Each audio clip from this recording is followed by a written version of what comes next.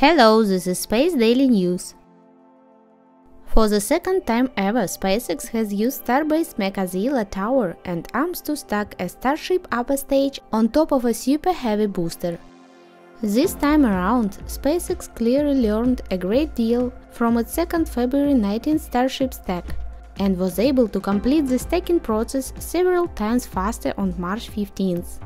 During the previous stack number 2, it took SpaceX around 3.5 hours from the start of the lift to Starship fully resting on Super Heavy.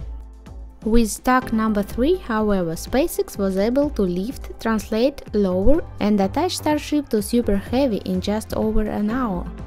Oddly, SpaceX managed that feat without a claw-like device meant to grab and stabilize Super Heavy during stacking operations. For stack number 2, we used a pair of chopsticks, giant arms meant to grab, lift and even recover starships and boosters.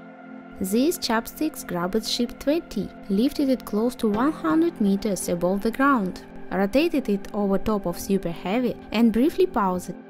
And then third arm, known as the quick disconnect arm, swung in and extended its claw to grab the Super Heavy booster.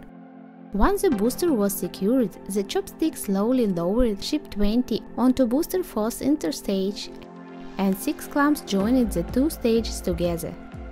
Prior to stack number 3, however, SpaceX removed both of the swing arms claws, meaning that it had no way to grab onto Super Heavy. That diminished capability clearly appeared to have zero impact on the ease or speed of the stacking process, given that it was completed a full 3 times faster than stack number 2.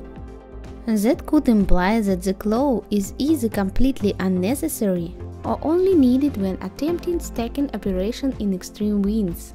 What really saved time on stack number 3 was a faster lift and fewer pauses throughout, especially while lowering Starship the last several meters onto Super Heavy. During stack number 2, SpaceX took close to an hour and a half to fully lower Ship 20. The same sequence took just 20 minutes during stack number 3.